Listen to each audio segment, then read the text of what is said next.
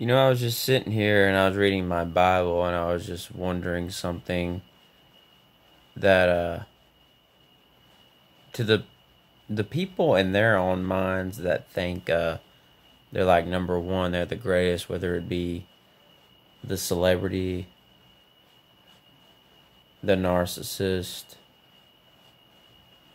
the control freak. It made me start thinking about something. It takes me back to that passage in scripture where it says Jesus is giving the sermon and he's talking about the first shall be last and the last shall be first.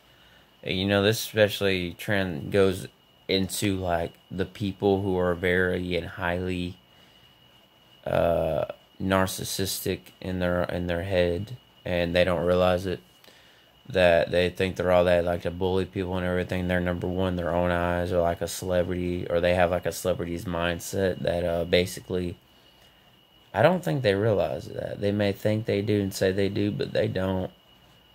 You know why? Because the fruit doesn't show up in their life that Christ says we're supposed to have. There's no fruit in their lives. The fruit doesn't show. But going back to the scripture, the first shall be last, and the last shall be first. And the people that think they're all that and they're number one, they're the greatest in their own eyes and they're perfect, and they love to go and bully people because they might not have the same statuses as they do. They might not have the same amount of money. They might not have the same looks or whatever. People like that love to bully and treat people differently, but yet still call themselves Christians and all this stuff. The fruit doesn't show. Christ says you're supposed to deny yourself, and the fruit should be there. Or I would have to definitely question if you're even a Christian or not.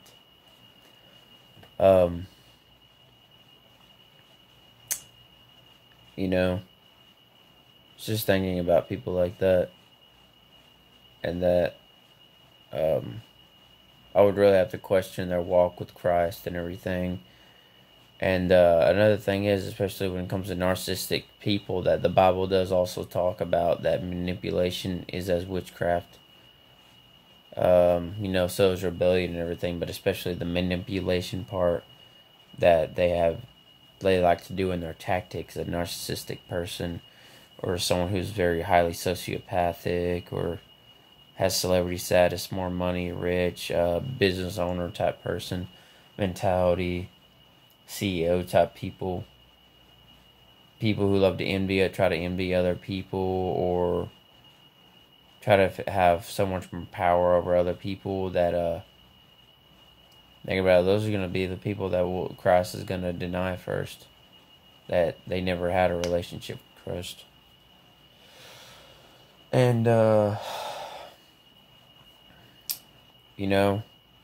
it just made me think of people like that, especially people I've known before to do stuff like that. But like people that are very also materialistic individuals that value material items over people. And though they might not say it, they do it within their actions, because the fruit's going to show up in not about how you talk or anything, not about what comes out of your mouth, but it's about in your actions, if you really truly have a walk with God. Because it's going to really show up on the day of judgment, when God will see how we lived our lives, not about what we spoke, but about how we put things into actions, and how we lived our lives as believers and as Christ followers, And so anyone who thinks they're above now and everything, and in their mind thinks they're better than that person because of it, you think about it, does that person really have a real, true, genuine relationship with the Lord? Probably not.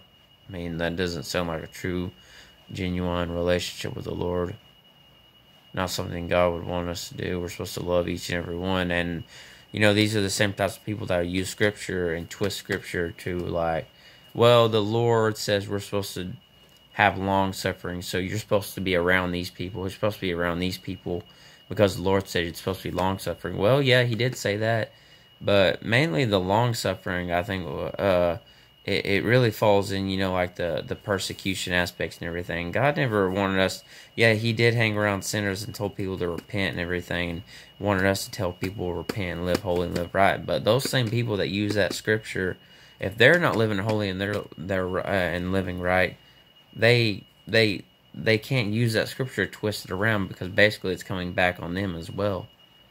And so that right there, that scripture, when it says long suffering, that really is more on the lines of like, the persecution aspect and everything, or like being made fun of because you live for Christ, but not to use the Bible to beat people over the head of it just because you use scripture and twist scripture for your own self-satisfaction and gain, but yet you can still treat people bad, bully people, and do this and that. No, that is misleading, using the Bible to mislead others, and that's totally twisting scripture to fit your own agenda. That's what that is. It's people who use scripture to not only bully people and to hurt people for their own self-worth and gain, but they're trying to gain stuff from it, and it's really appalling, sickening, and God does not want that. And that is not living a holy and godly lifestyle. Amen. Christ would not want that. He wants us to treat others with kindness and open heart, to not do stuff like that. We're not supposed to act like we're better or think we're better than anyone else, because we're not. Because everything is, at the end of the day, everything is level at the cross. Everything is level when everyone meets Jesus, because in the end, everyone puts their pants on the same way as everyone does. We're all the same. Some people are smarter, some people are not. Some people are more rich than others, have more money. Some people don't. I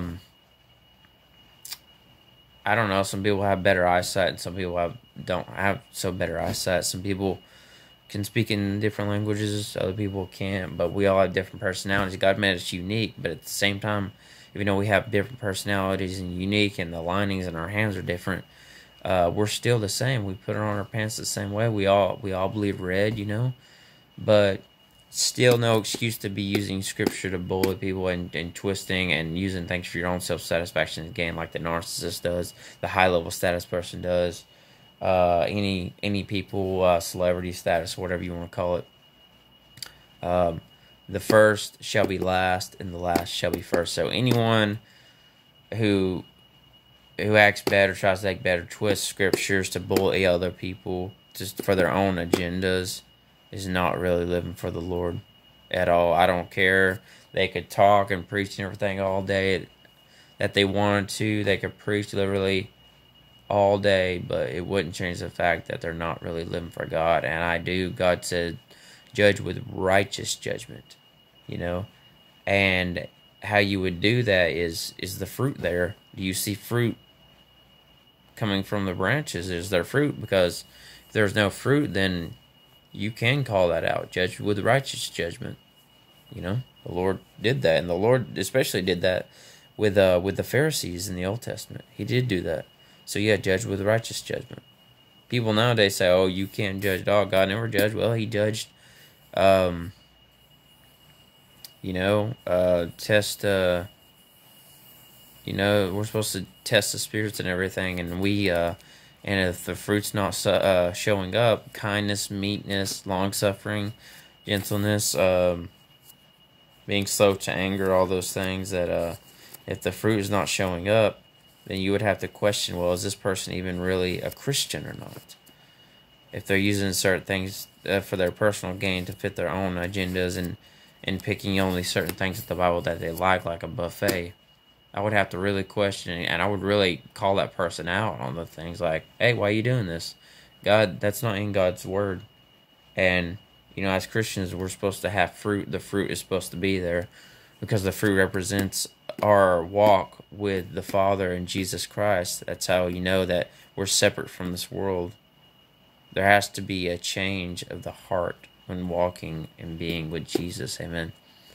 And you should be able to see that change because and see how that person's walking, because that we are not of this world. We're only walking through. This world is only like a vapor. It's here one moment and then it's gone the next. We're only here for a second. So have the fruit to glorify God. And like I said through the other things, but yeah, it just made me think of that.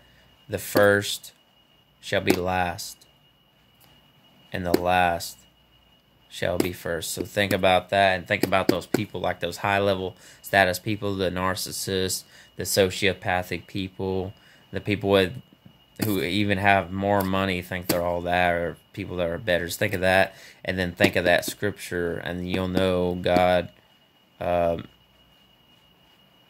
um, meant that, He did. So anyway, I just wanted to, it just made me think of that. So anyway, God bless everyone, and I look forward to seeing everyone, brothers and sisters, in my next video. So God bless everyone. Have a great night in Jesus' name.